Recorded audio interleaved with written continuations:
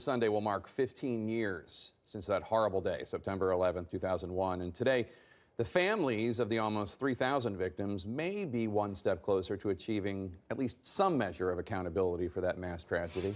Tomorrow, the House of Representatives is expected to vote on a bill that would allow the 9/11 victims' families to sue Saudi Arabia over its possible ties to the 19 terrorists who committed the mass murder that day. The Senate has already passed the bill. Perhaps you remember it was in May.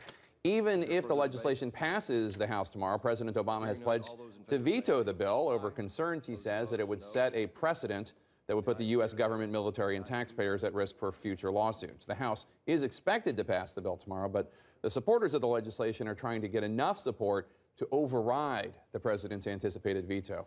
Let's bring in Tom Strada now. She's the national chair for 9/11 Families and Survivors United for Justice Against Terrorism. Her husband, Tom Strada, was a senior vice president at Cantor Fitzgerald and the father of three, including a newborn baby that day.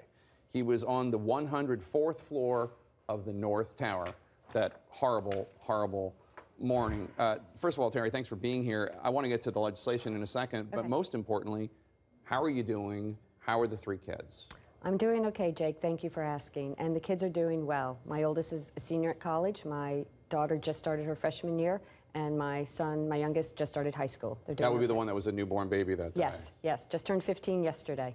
Okay. Well, we're glad you're doing well. You and the other victims have been pushing for the Justice Against Sponsors of Terrorism Act for 4 years. What was your reaction when you saw that the bill is actually finally moving forward in the House? And do you think you're going to be able to get the 2/3 majority to override the president's veto? I was very excited when I heard the news yesterday. I actually got a phone call from Kevin McCarthy's office telling me the news. And the House Majority Leader. Yes, yeah. The House Majority Leader. And it was exciting and thrilling. Do I think we're going to get it? I absolutely do. I'm very optimistic. We have very strong support in the House right now for the bill.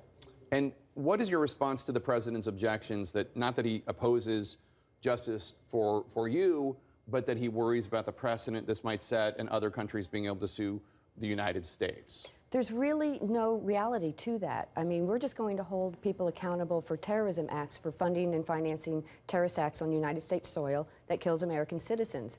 So as long as we're not funding terrorist groups and we're out, causing terrorist attacks in other countries, we don't have anything to worry about. It's a really very narrowly crafted piece of legislation that only deals with that directly. There's not going to be lawsuits rampant from that. Have you heard from the White House at all? No, they are pretty silent with us. We don't hear from them. The Saudi government, of course, warned that if the bill were to become law, they would resort to some retaliatory economic measures, possibly selling $750 billion in U.S.